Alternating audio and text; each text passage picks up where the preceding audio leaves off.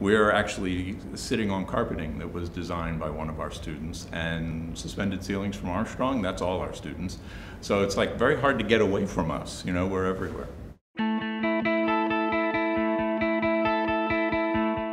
The common ground that we stand on, the folks in the medical professions as well as the folks in the design professions, the technical professions, the business world, is that our job is improving the human condition.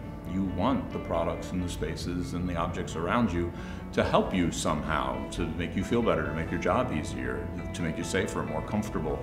Well, that's very much the same job as all of the doctors and the healthcare professionals at Jefferson Center City. One of the things that's very nice about having the opportunity to come speak to the larger Jefferson audience is that it gives me a really great opportunity to present what design can do. I think it's very important that everyone walks away from my talk knowing that Jefferson has a world-class design organization ready to work with them. The title of the talk is actually interesting, Designedly Yours, what's that all about? I started signing the letters that I wrote, Designedly Yours, and it was to give the letter some kind of distinction. You knew you were holding a piece of paper that came to you from a designer. And so over the years that has occurred on all my mail, and it was picked up and someone said that would make a really good title for a talk. And actually it is, because the talk that I'm about to give is about all of the wonderful design that is now part of the Jefferson family of education.